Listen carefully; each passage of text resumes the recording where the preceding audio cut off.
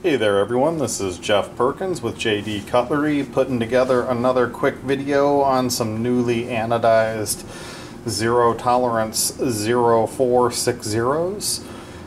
They are the Sinkovich design. I did a video earlier, well I guess it was last month, with my first round of the 460s. This is my second round. The first round sold out pretty fast. I do have another, let's see, I got 6 here. I've got 3 more that I'm getting ready to do as well. So I just thought I'd throw up a quick video showing you guys what's out there, what I've been working on, and we'll kind of run with it from there. Go ahead and do these one at a time. Okay, I'm going to go ahead and start off with this one. This one is already sold. This is a nice purple blue fade with a satin finish on the pocket clip, buffed screws, buffed pivots, everything buffed out real nice. This is for one of my repeat customers.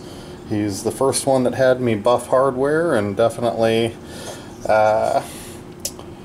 it's been a good trend since then. It is a nice selling point. Sometimes you just like that nice flashy shiny screw and hardware to really set it off. This one did turn out very nice. There is more purple in this. Again, having the same old issue where the purple doesn't show up quite as bright in the video. This is a nice purple blue fade. Centering on that is pretty much right on. These are good little flippers, very smooth. Key to flipping this knife is making sure you get your fingers on that pocket clip. If your finger touches that lock bar at all, you will not be able to flip it. So just make sure your fingers are on the pocket clip and she will flip beautifully for you. Haven't had any issues at all with this model. So nice and smooth. Good flippers. Has that nice carbon fiber that's got the bronze weave in it. Looks really sharp. Again, nice purple and blue. This one is already pre-sold. Let's go ahead and jump into one of my two-tone patinaed look. So we started off with a yellow base, anodized everything yellow, sanded the flats, gave it a nice blue, but I did leave shading of that yellow. Now this bright spot here will be blue, it just needs to be wiped off. But you've got shading of the yellow through the lock bar, a little bit of shading there in the back, and a little bit of shading up here. For a blue yellow patina look. This one's got some fingerprints on it already, so let's see. So like that shiny's already pretty much out of there. It is a little fingerprinty. These lower voltage blues do show fingerprints a little bit, but still a very sharp looking knife. I really like that two-tone with the patina look to it. These are all locking up nice and early. This one's probably about 20%. Again, centering is real good, and flipping action, as long as you keep those fingers back, is really good. So there's a nice gold and blue. Let's go ahead and jump into one of my funkier, this is a green background with a gold to purple to blue fade in the drizzle. Left the hardware alone on this one. Centering on this one's about probably 40%, but really did turn out pretty nice. The gold to purple to blue drizzle effect with that nice green background. Very good looking knife. I really like I like that they didn't go with just a standard carbon fiber on these. That bronze carbon fiber really helps give it that extra pop. See, there you go. With my finger on that lock bar, it will not open. Pull that finger back and it's perfect. It's going to fly every single time for you. So Definitely would be a good hit for the ladies. Nice small knife. Definitely comparable to the 450. Actually, I'll probably grab one of those out in just a minute just to throw a comparison up here for size. But very comparable to the 450. Very ergonomic. I like the sweep of the back. Your thumb wants to go up on there. For my hand, it's a tiny bit short. I mean, it's still something that I could use real easy. No hot spots with the pocket clip, but definitely good if you've got a smaller hand. If you're looking for something thin that's going to disappear in your pocket, this is a very good choice. Let me grab one of those 450s real quick.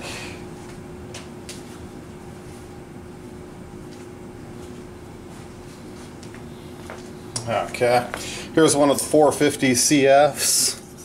So you've got a 450 CF here, and you've got the 460 right above it. If you put that up butt to butt, you are pretty much the same exact length.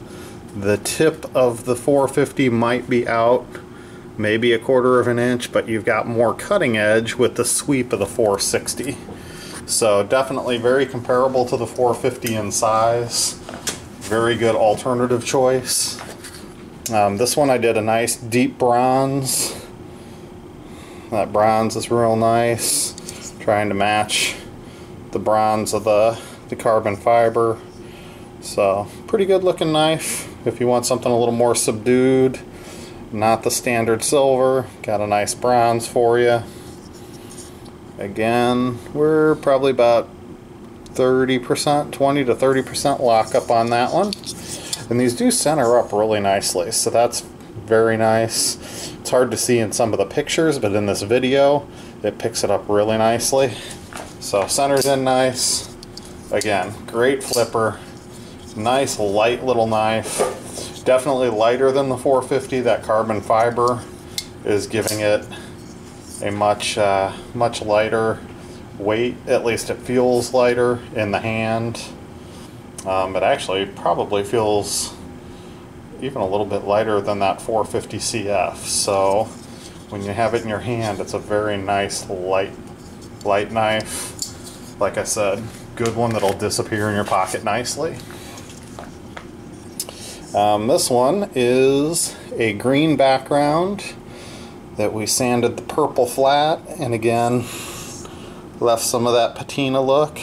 Now this shows up a little bit blue in the video here. Again, that's a nice bright sharp purple. So that's a purple, not so much a blue. There you go. You kind of get the purple look there, and then you've got the patinaed look. So that's what that purple looks like. You got the purple green look to it. I like that kind of patinaed look. Helps hide fingerprints. Very sharp looking little knife. I left the hardware alone on this one. Pocket clip is nice and small. Pretty much disappears in the pocket. You do have your steel lock bar insert. Again, it's the S35VN Sinkovich design. Very good looking little knives. Got that aluminum back spacer that's got some jimping. So if you were to grip it that way, you got a little bit of jimping. No real jimping up on top though. Really, it's just that back spacer that has the jimping. So that is the purple green combo. And we've got a nice little blue-green fade. Again, satin finished the pocket clip, buffed out the screws and the pivot. Same on the other side. Definitely gives it a little bit more life. That color pops nicely. It is a really nice high voltage blue going into your green. Centering on this one, probably about 30% on that. And again, I'm sorry, lockup would be 30%. Centering is just about perfect. And again, a nice, sweet little flipper. So if you are looking for a pardon me, smaller EDC that's going to fit in your pocket, disappear, if you've got a smaller hand, definitely a very good choice. Another great Sinkovich zero tolerance collaboration. Really can't go wrong with any of them that they've come up with. They're all very nice designs. So this is the current stock of the 460s that I have done. Like I said, the purple blue one is already sold. The rest of them, with the exception of the bronze one, are actually the bronze one and the blue green one. So the other three, the purple green, the green with the fade drizzle, and the yellow blue are already posted on the site. I'm hoping to have the other ones that are available posted in the next couple days. Well, thank you for tuning in, and we'll see you on the next video.